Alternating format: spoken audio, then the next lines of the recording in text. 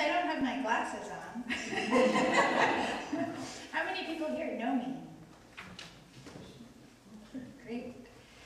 And how many people here are healthcare providers of one sort or another? How many people here manage land either as farmers or in some other way? Parents? People who are caring for somebody else currently, not being paid for it?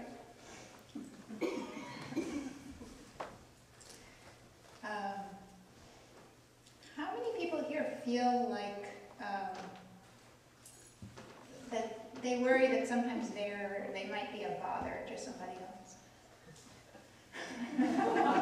Yeah, a little too much trouble. How many people here have trouble asking for help when you need it? Yeah.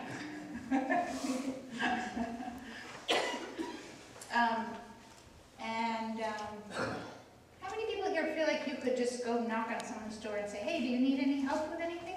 Like anybody's door. Just a few, yeah. So we've created a culture where people tend to either feel like that one or two things is always happening. If you're not bothering me, I'm probably bothering you. And a lot of our mental energy is spent trying to figure out who is bothering who in our relationships. Who's asking for too much? Who's being a little too needy? Who's going to, if I make friends with this person, are they going to be the one who's needing more than I have time to give, or am I going to be a drain on them? How are they going to perceive me? And this misconception drives a lot of the way that we practice healthcare and the way that we practice caring for other people.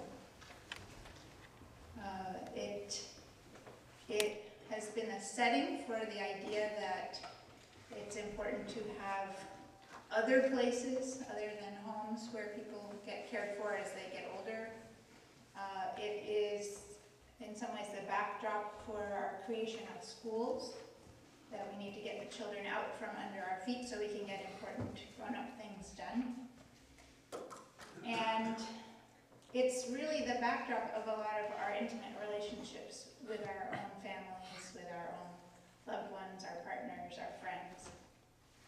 And so I want to ask you to just be aware of that throughout this evening. You may even have some of those thoughts come up as you're, if we spend a little time afterwards milling around. How close, how long do you want the conversation to go on? Because the person might end up becoming a pain in the ass to you, or you might be doing that to them, right? So New England has it bad. We do. We have it bad here.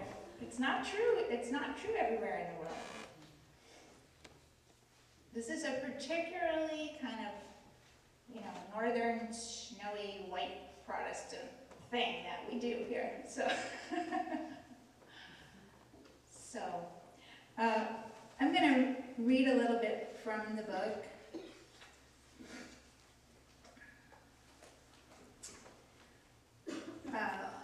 So I don't know who named this evening the Commons of Care, but why not start with that chapter? So. Different societies have different ways of recognizing the basic reality that actually everything belongs to everyone. In hunting and herding cultures like those of the Inuit or Mongolians, land, grass, trees, ice, and water are, or were, all part of the commons shared among the humans and animals who roam through the area. Certain groups may control certain territories, but within those groups, resources are generally shared. In many towns in Mexico, the staple crops of corn and beans are raised in commonly owned fields that are harvested for the community. If it's a fruitful year, then everyone has a lot to eat. If it's a slim year, no one does. but at least everyone has a little. In certain wilderness areas in the Ukraine, anyone can build a cabin to live in. Groups of people all over the world share non-material things as well. Languages, jokes, traditions, fairy tales, more recently the internet, Wikipedia, open source software. Gradually over the course of history, there's been an increasing privatization of commonly held resources. Rich growing areas, grazing areas, and forests have been carved up with ownership given to individuals, usually those who were in favor with the powers that be, rather than the people who had been using them communally for generations. This enclosure of the commons has implications that we're only beginning to understand. From the prairies of America to the steppes of Russia, guns and fences have stopped the migration of massive herds of wild grazing animals across the continents, as well as the predators that kept those herds from overgrazing in any one area. Once predator and prey were gone, we lost nearly everything that depended on their presence and movement. Grasslands, topsoil, soil organisms, soil fertility, carbon and water cycling, and biological diversity. All of these losses affect our health. The growth economy puts increasing pressure on natural resources as people try to find new things to sell. Landowners, communities, and even nations are selling mining, gas, and oil rights on their land. Now, even water rights are up for sale. On a global scale, as corporations use their financial influence to lobby for looser environmental regulations, we're quickly losing the most basic commons that we used to be able to depend on. A stable climate, sparkling clear underground aquifers, oceans full of fish, even the shapes of mountains. In the desperation of a faltering economy, people are patenting everything from ancient yoga poses to traditional seed varieties. Yet there have always been some people keeping an eye on the commons and making sure that certain parts of life do not get privatized. In Massachusetts, where I grew up, reservoirs of drinking water are shared by all who live near them, and we knew as children that we were expected not to swim in them. Here in Thetford, we have a town forest as a backup reservoir of firewood. Many things are still part of the commons, even in our capitalist economy, with shared costs, governance, and upkeep, as well as widespread benefits. In neighborhoods, we share community gardens, playgrounds, athletic fields, public beaches, and houses of worship. In most communities, our schools, fire departments, buses, subways, libraries, parks, sewers, roads, reservoirs, sidewalks, police departments, postal service, trash collection, and more are all part of the public works or common good. Everyone benefits from having roads without potholes and working sewers, so everyone who can afford to pays for them one way or another. What we share in the United States seems normal to us, and we look down on cultures that don't have good public works. It seems strange then that so many Americans are threatened by the idea of making healthcare part of the commons. They struggle with the idea of nationalized or single-payer healthcare, thinking it would mean that the US was socialist, or worse, communist. In the vast majority of developed countries, yes, capitalist ones too, healthcare is part of the commons, available to everyone, with the costs shared by all members of society.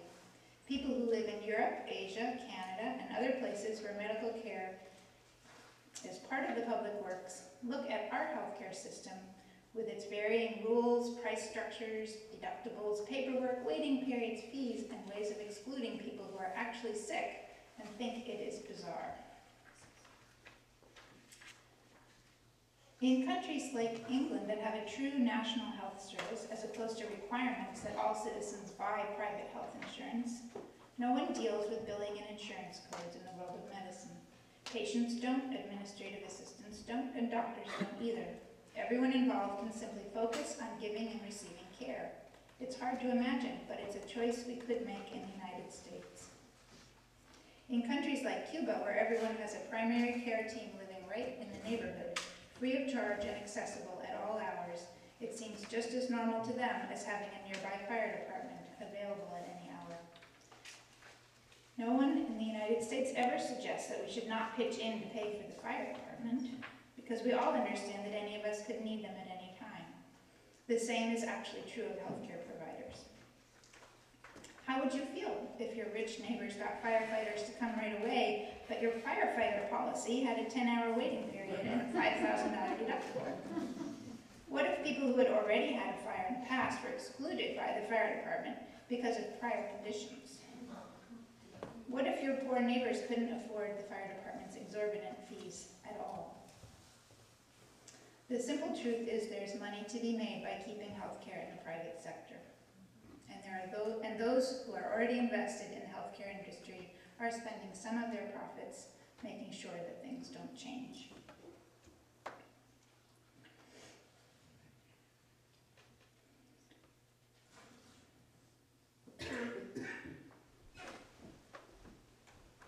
We gradually get trained to think that it is normal to pay for many things that in other cultures are part of the commons, including things like people helping each other, healing each other, massaging each other, playing with children, and caring for elders. For example, if you scare people away from touching each other without a license, there's more money to be made for those who are licensed, but there's a huge loss in the valuable social commons of warm, caring contact and healing touch. In theory, acknowledging a certain level of skill, experience, or training is a good thing, but when it is combined with a profit-driven competitive market, it can work against community-based values of people helping and trusting each other. The loss of the social commons is an exponential problem. If most parents have been scared out of letting children play in the woods and have been convinced to pay for camps and after-school enrichment programs instead, then the child who stays home in the summers has no one to play with. There are no packs of roving children playing the brook at the edge of the field and woods, no stickball games in the street, so the bored child in the living room, whose parents can't afford camp, becomes a bother. So for the families that can't afford camps, there's another product to buy, video games that simulate playing. With some children in camps and others plugged into video games, the grandparent at home has less to do and less to contribute, and starts to feel like they're a bother. So now an institution advertises that they will take care of our elders, and suddenly it seems worth it.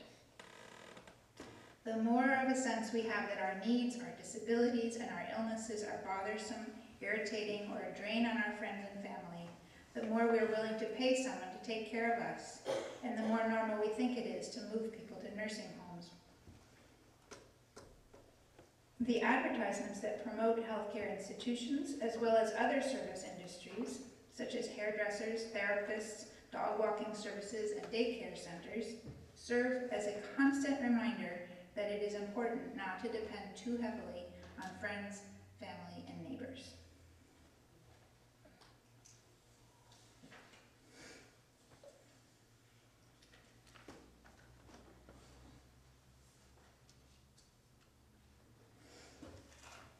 I'm going to skip ahead a little here. We tend to imagine healthcare as a world of unlimited technological, material, and economic resources, and very limited social resources. For example, we expect every hospital to have all the latest equipment, yet we can't ask our neighbor to give us a ride to the hospital. We think it's normal when a doctor's visit lasts only a few minutes, yet we expect to go home from that visit with prescriptions for multiple medications. As we start to understand the challenges of a failing growth economy, dwindling natural resources, supply chain interruptions, and increasing numbers of expensive natural disasters, we might want to start looking at healthcare the other way around, to understand that there are limits to certain material resources, but there are plenty of untapped skills, knowledge, caring, and other social resources that we can access.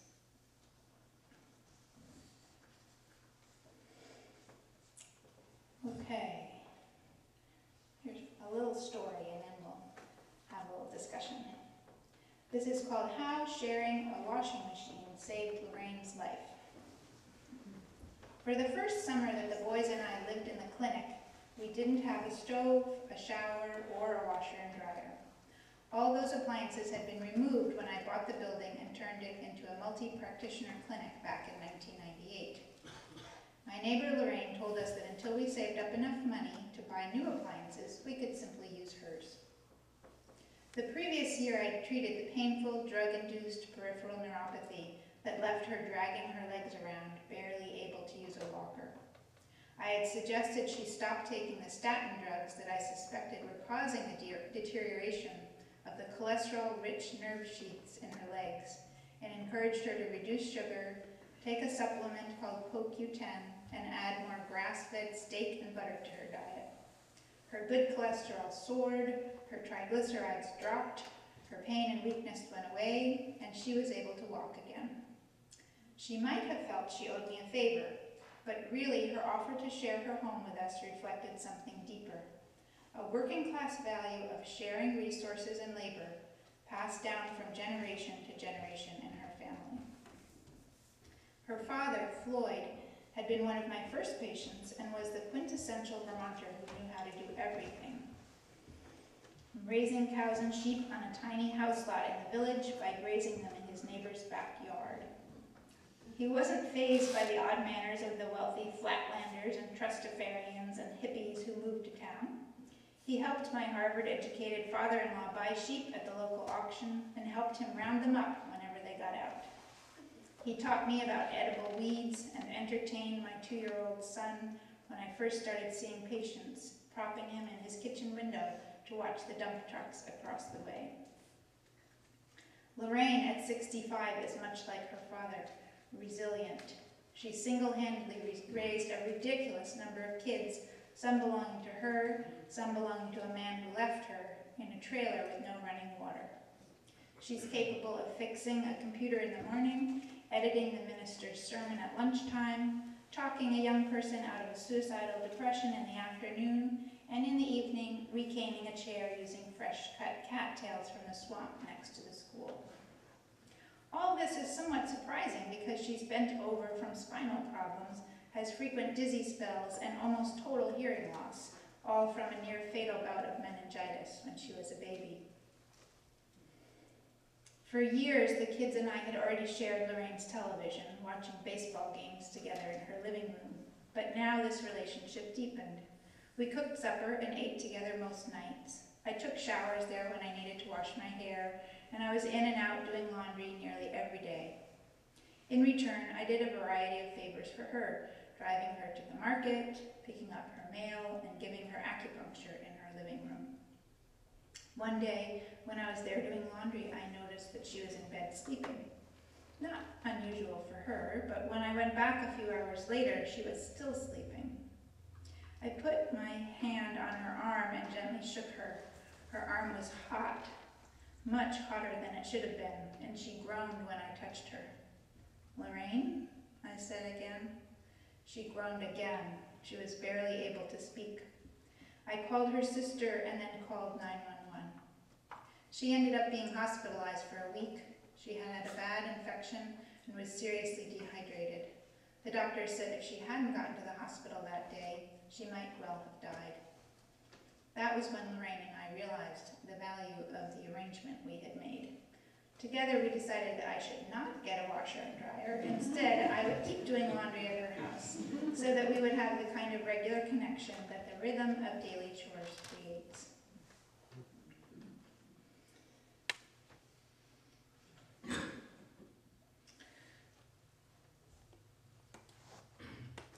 Lorraine has always enjoyed bartering for things. She once convinced a famous writer to trade her large field stones for donuts. But our arrangement is not just about the barter of laundry and television for my looking in on her.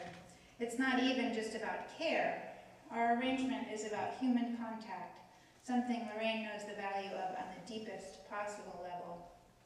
When her first child was born prematurely, the hospital told her he was not going to make it. "Well then, I'm going to take him home," she said. The hospital resisted, but she was fierce. "He's my child, and I'm not going to have him die all alone in a hospital." They gave in and handed her the infant. She took him home and rigged up a makeshift sling that kept him right next to her skin.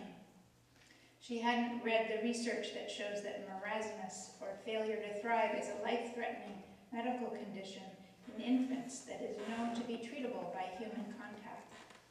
But she knew the right thing to do.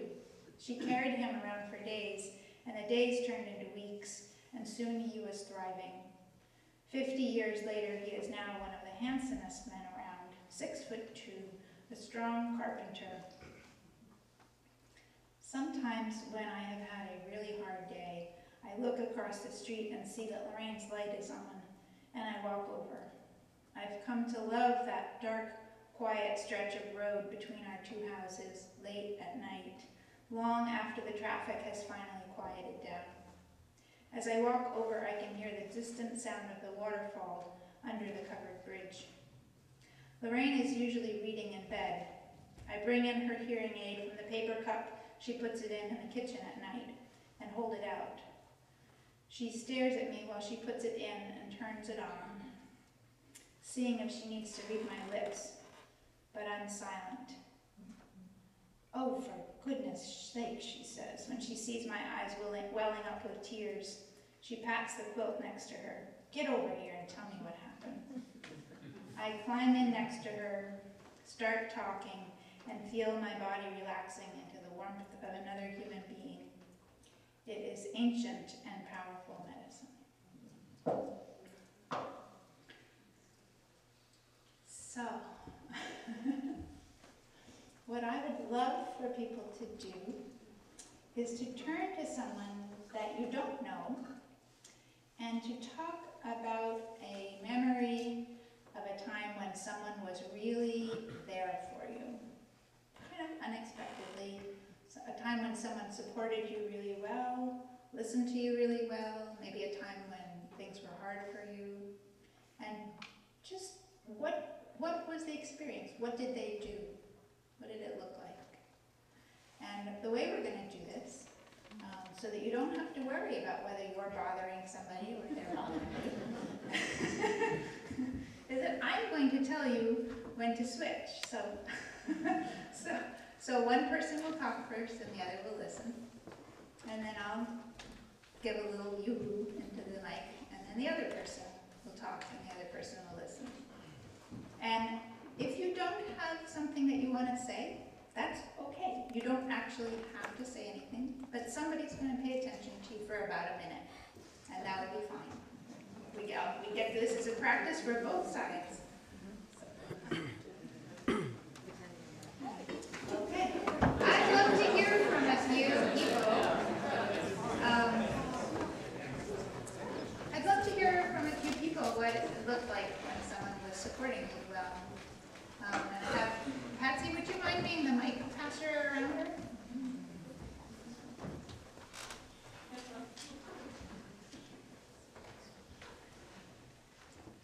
There's somebody right now. Oh, and then right. I thought I'm so close.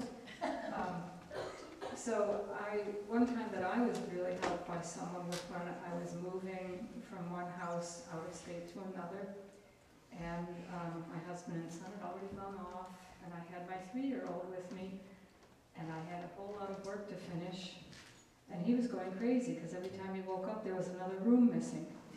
So a neighbor came and said, "Let me take him off for ice cream." Another neighbor came and said, "What else do you have to do?" And I had a big closet to clean. And she said, "Well, let me get that." And so there she was with the pail. And she helped me. I was out of the house 45 minutes earlier, and that was great. In the new house, our dining room furniture didn't fit. So I thought, what are we going to do with this? I drove 400 miles with the dining room furniture, and I gave it to my friend who helped me clean the closet. I was just so grateful. Nice. Thank you. So again, yeah, but somebody over there? Okay.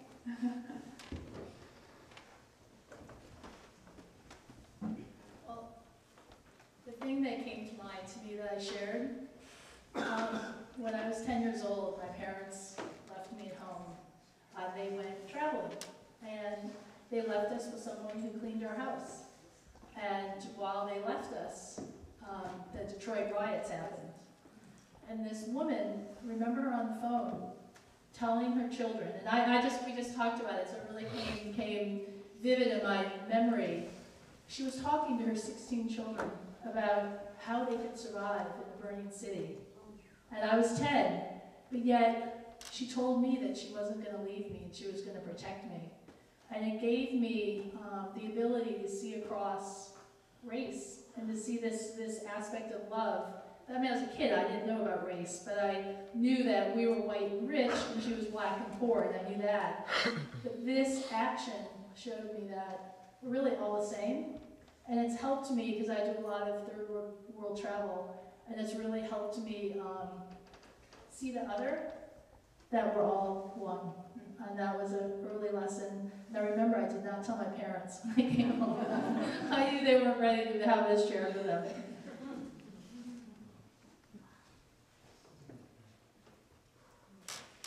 How about I'd love to hear from a man? I know that men have occasionally been helped by other people.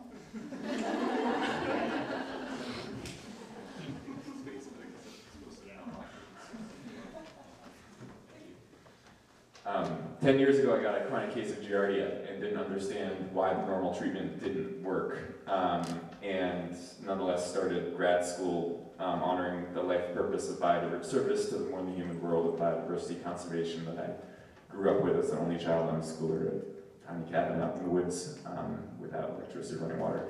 And figured that I needed to have the accreditation of grad school to do that work. So did undergrad here at Marlborough instead of staying free of institutions, and went up to grad school at UVM. And shortly after I came back from doing Jaguar prey work in Belize, I came back for, I guess, a Thanksgiving break and brought my friend, fellow Marlborough student, who was also a grad student with me at UVM. We didn't have a car, we came back down to reconnect with the community here during our break. And something about returning back to a place where I knew everybody, but where I felt like I could see everybody thriving and shining and still being themselves in an evolving form, and that I was unable to do that, and I had lost much of who I was through illness, broke me. And while we were walking together to visit a friend down the road, I was just sort of suddenly crushed by grief out of nowhere. And I don't think I could have sort of let that out and processed that in any full way without his presence. And it certainly couldn't have sort of transformed into a positive experience of grieving without him. And it was simply being together and reconnecting in place, in habitat, that brought that forward. Thank you.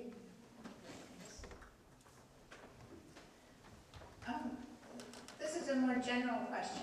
What is the quality of attention that the person you're thinking about gave you? How did you know that they were doing a good job?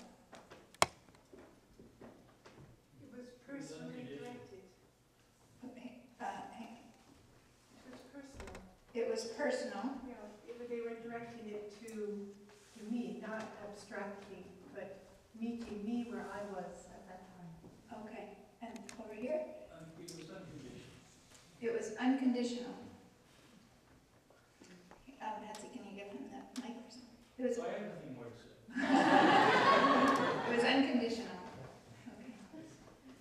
And can you say how you could tell it was unconditional? What were they doing? It's not something you can put into words, you know it when you see it. Okay, yeah, well said. Or feel. They dropped what they were doing to attend to me.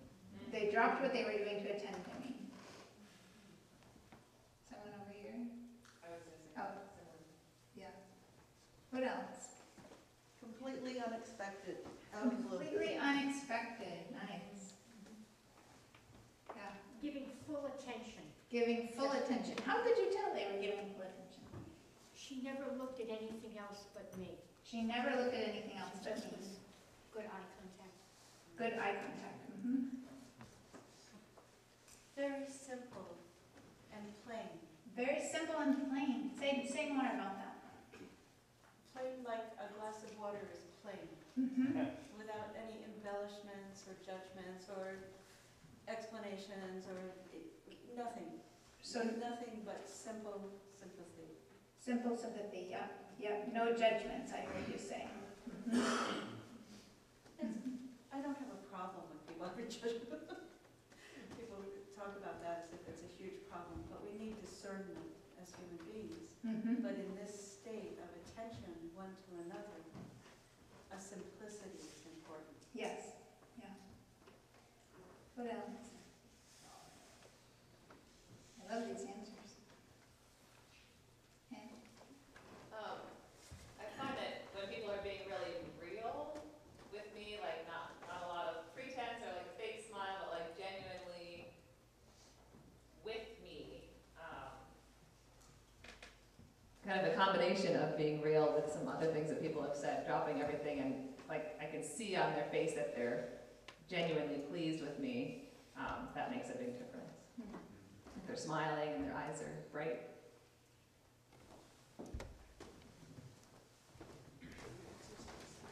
So, it would be, for me, where someone trusted my process, meaning that they Nice. weren't there to fix it and offer yeah, fix-it tools, but they were there just to trust my process and know that this is where I was, and they were gonna just listen and accept where I was at that particular time.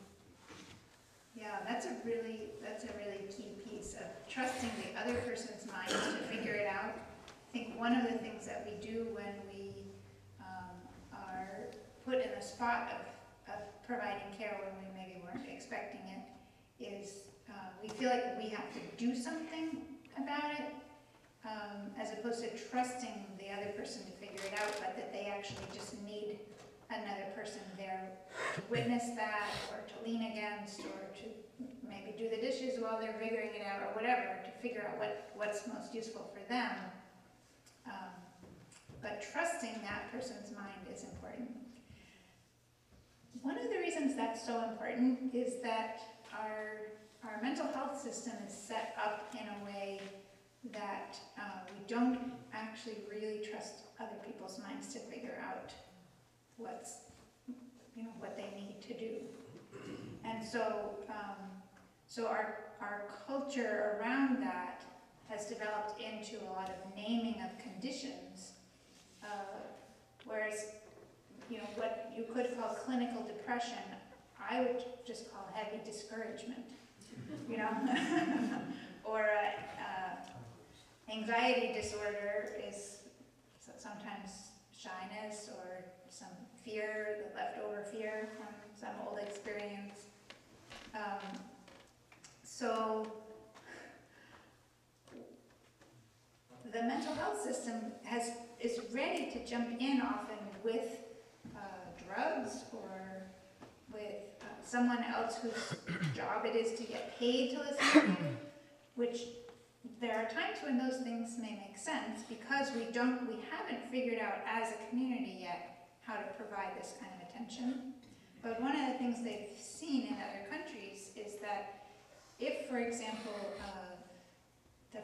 someone who's having what the mental health system would call a psychotic break or a first incidence of schizophrenia, if that person is put with someone who has excellent attention or a team of people in a house and it's safe, and they're given as much attention as they need to process what they're going through, and nobody's worried about them, that the usual conclusion of that is that they never have that kind of experience again. That's so foreign to our mental health system. We are so scared about so-called mental illness that we will do almost anything to avoid it. And when you combine our fears about going crazy with a profit-based healthcare system, you have a real mess on your hands. So we have drugs that are very high profit-making drugs, and we have a group of kind of sometimes scared people trying to figure out what to do with the people around them, being told that this is the answer. If we didn't have the profit motive there, I think that it would be a very different picture. So I'm going to just read a little bit from that section of the book. This book covers, as Patsy said, a lot of different territory.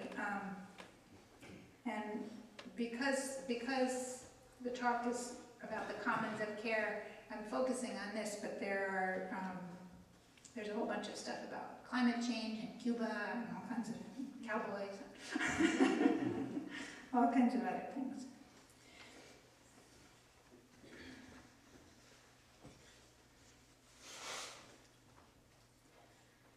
So this is a chapter called Who Defines Normal?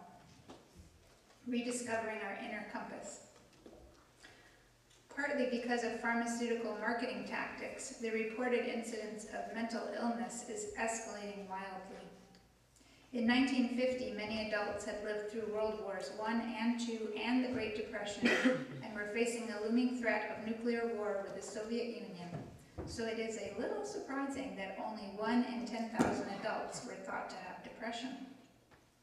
This incidence was so low that when the first antidepressant was made that year, there was little interest in marketing the drug. But by 2005, after a slate of new antidepressants had exploded onto the market, researchers estimated that 1 in 5 adults had had a depression-related mood disorder at some point in their lives. This is over a 2,000-fold increase. In his article, The Art of Branding a Condition, written for a medical marketing magazine, Vince Perry notes, "No therapeutic category is more accepting of condition branding than the field of anxiety and depression, where illness is rarely based on measurable physical symptoms and is therefore open to conceptual definition." After the pharmaceutical company GlaxoSmithKline hired a public relations firm to market Paxil for shyness in 1999, the appearance of the phrase social anxiety in the press rose from about 50 to more than 1 billion mentions in just 2 years. Shyness became the third most common mental illness in the US, and the advertising campaign for Paxil as a drug for shyness picked up an award for the best campaign in the United States. 1 out of 4 women in the United States is currently on some sort of psychiatric medication. Abilify, an antipsychotic, is the #1 best-selling drug in the United States, among all medications, not just psychiatric medications.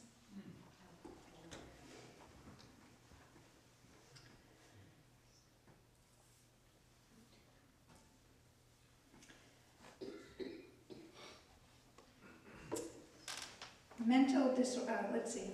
Each time I hear about another child at our local school who's been put on Ritalin, I cringe. In my own practice, I address so-called attention disorders by giving patients attention, and dietary and lifestyle suggestions, and by prescribing a lot of connection to the natural world. But mostly I help to reframe the issue in broader social and anthropological terms. Mental disorders are largely defined by the cultural and social values that surround us. In the 1800s, Southern doctors used the term drapetomania to describe the mental illness afflicting black slaves who desired to escape to freedom. And homosexuality was considered a mental illness by the American Psychiatric Association until 1973. Likewise, attention deficit disorder may well be one of those terms that reveals more about our sedentary, repetitive school culture than it says about the children who are being labeled and medicated. In 2012, 20 times more children were on addictive amphetamine-based drugs for attention disorders than 30 years before. Drugs like Ritalin and Adderall are often prescribed during an office visit with the suggestion to see if it helps with focus, as if response to the drug was a diagnostic criterion. The drugs do typically help with the kind of focus needed for repetitive tasks for a time, But that would be true of any stimulant, like coffee, for almost anyone trying it for the first time.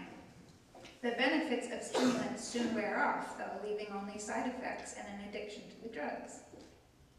If children go off the drugs and feel worse, the same odd logic is used. This, parents are told, is an indicator that the children need the drugs, rather than being a normal symptom of withdrawal from a stimulant.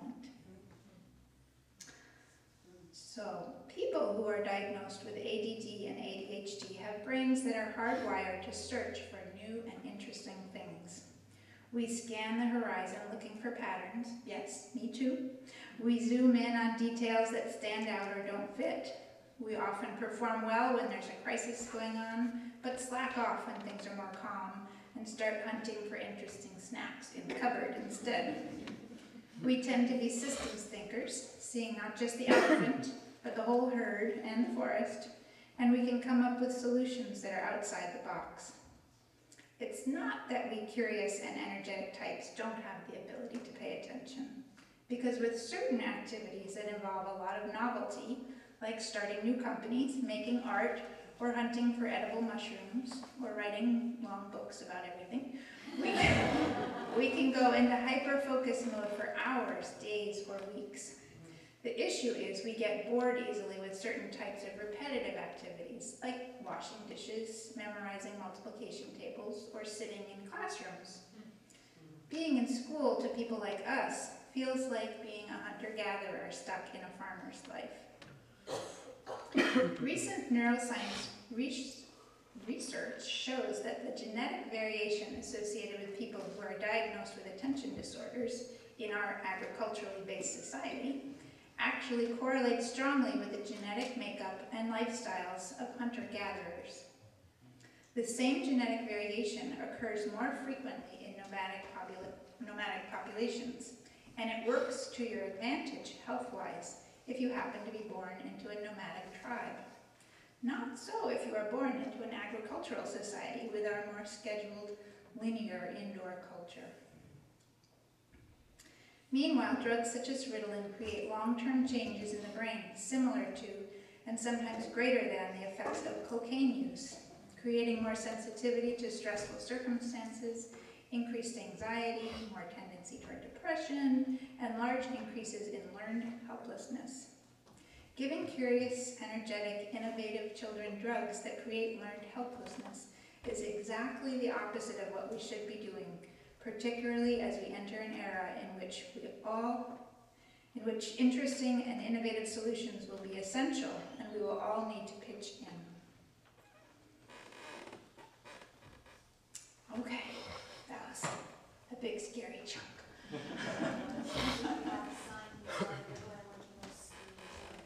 Yeah, how many people here know someone who's on Ritalin? Almost everybody.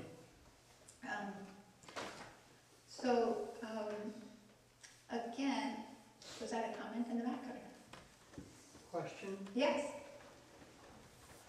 Everything you've just said about ADD, ADHD, and suggesting that things like diet are helpful to correct or help it, has left out a physical, actual event occurrence that has been linked to ADD, ADHD, and that is that although there may be a brain tendency toward it in the human being, in one individual, that it's drawn out by trauma by the time the child is 4 or 5 years old. Thank you for bringing that up. So when I say that the thing that I find most important in addressing it is attention. When we say attention deficit disorder, I do actually think it is attention deficit disorder, and that the root of it often gets, as you say, drawn out, or the genetic tendency gets triggered by trauma. And I believe that, and I've seen that. And my sense of what works there, from both in my own life experience as a trauma survivor and in treating children and adults for this, is that it is still attention, contact with the outdoors, dietary things that help to soothe and smooth out blood sugar levels. That is how I would treat trauma history as well as ADHD. But what about coming to terms with the trauma itself? Yes, so when I say attention, that's what I'm talking about. I'm talking about giving the person a chance to, as we were saying earlier, to process it and to trust that given enough attention, they will be able to process it. And there are a lot of wonderful new methods of listening out there, both ones that you can pay for and ones that you don't have to pay for, that help with that in terms of understanding that the physical and the emotional and the mental are all very deeply connected. So, and that trauma is passed down from generation to generation, that it isn't, that even if it didn't happen to you, if it happened to your ancestors, that we will can still have those echoes of that in our behavior, in our attitudes, etc. So thank you, yeah, that's absolutely right. And I actually believe that most illness is really unhealed trauma, either physical trauma or mental or emotional trauma. And that until we learn how to deal with that in the moment and over the long term, that we're really not addressing illness. So we're just patching the symptoms. So what does a child do naturally when something bad happens? If there's a loving parent or grandparent or caregiver around and something very harsh happens in the playground, either by accident or on purpose, what does the 2-year-old or the 1-year-old naturally do? Cries. But do they instantly cry? They actually don't usually instantly cry. They seek comfort, right? So they go, they find a warm, caring body that they trust is going to hold them in a way that is comfortable for them. Then they cry. And then what happens? Let's hope they're soothed. Let's hope they're soothed. So if they can cry for long enough, what do parents or other people, I mean, I don't want to be down on parents, we all do this, but what do we tend to do when someone's crying? Really, really, really, really loud, like in the supermarket. That's what we say. Shh, right? Well, it's okay, it's okay, it's okay, it's okay. It's okay, okay. Here, do you want something to eat? Do you want a toy? Do you want this? Do you want that? So we're actually suppressing what the body needs to do in order to relax out of that adrenaline stress response is to cry as long as they need to cry. They don't need a lollipop. They don't need a distraction. They don't need somebody to tell them to be quiet. They don't need somebody worrying about what other people think. They just need to cry it out. And the same is true for adults, and that's where we go wrong. We think that it's fine for a 2-year-old to cry, maybe, but if one of us cried that loud, I mean, think about the last time you heard someone having a real honker in the supermarket. If we did that in the supermarket, what would happen? They'd call the cops. They would call the cops, and then what would the cops do? Shoot you. Hopefully the cops wouldn't shoot you.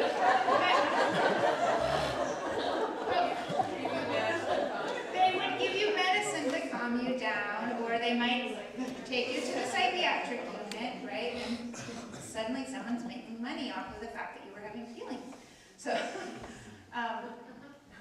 yes? It's not even a matter of not tolerating an adult crying, it's just an adult beginning to express pain in whatever way, and being told, oh, you'll get over it, you get on with life and stuff like that. That's the way we pat as we do with a 2-year-old, dismissing an adult pain. It doesn't have, an adult doesn't have to cry to be dismissed and marginalized when they're in trouble. Right. And what happens if an adult starts laughing and keeps laughing for too long? and doesn't stop laughing, right? Put him away. So it's, what? They're manic, yes. So, people do sometimes have feelings that are pretty hard to watch and to be there for.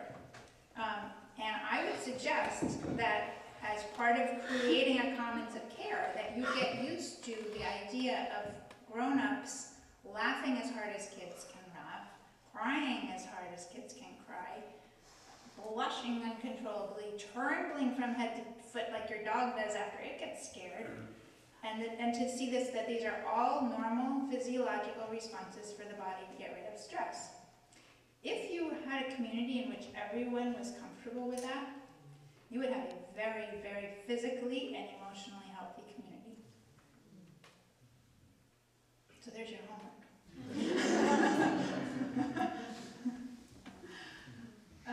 I just want to check in on time. I know. 8:10? Okay. 8:15. 8:50, oh, it's getting, 5 minutes are going by, right?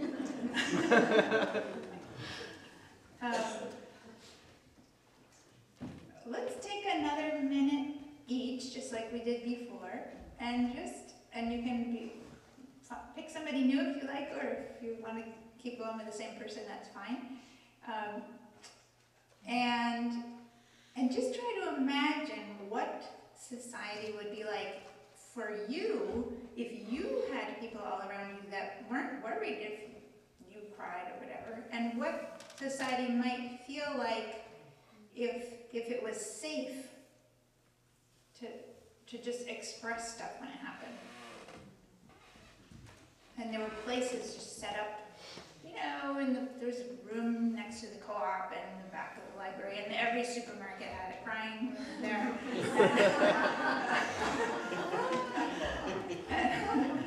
And if you were sent to the principal's office, that was the expectation that the principal was thoroughly trained in how to just give really awesome hugs.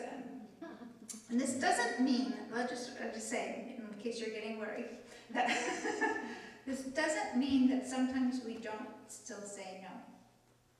So when my son had horrible screaming tantrums up until age 7, and everybody said to him, "Oh my God, you're spoiling him. He's rotten. He's what's going on? You're a terrible mother."